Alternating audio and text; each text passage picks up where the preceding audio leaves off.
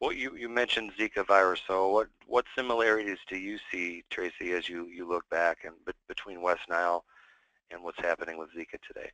Well, once again, that we were taken by surprise. Um, you know, uh, it is sort of ironic that we've spent hundreds of millions of dollars looking for the next emerging infectious disease, but, we were looking in the wrong place.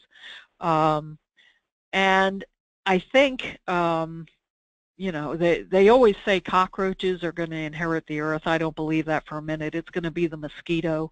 And with global warming, it really shouldn't come as a surprise that it's another mosquito-borne disease that's causing a problem.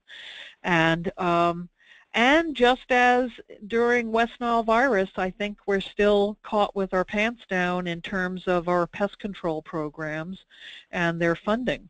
We're not very good at preventing disease outbreaks. We're a very reactive nation, and we respond to outbreaks when they happen, but they don't like to fund preventive programs, which would make much more sense in the long run, but it's hard to, gain funding for those programs, and that's why we're still very unprepared for Zika.